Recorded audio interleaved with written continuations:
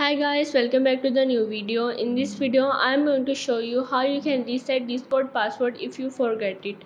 So let's get started. First of all, open your Discord.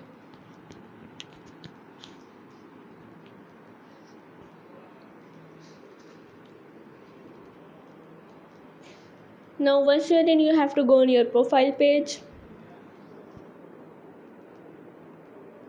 and here you have go on the account.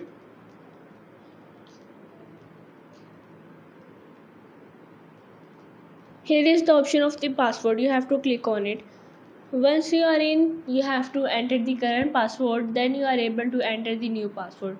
But if you forget the current password, you have to follow these steps. Just go back and again go on your profile page, scroll down and click on the logout. Now once you log out your account, you have two options. Once you enter your email address, or second you can enter your phone number.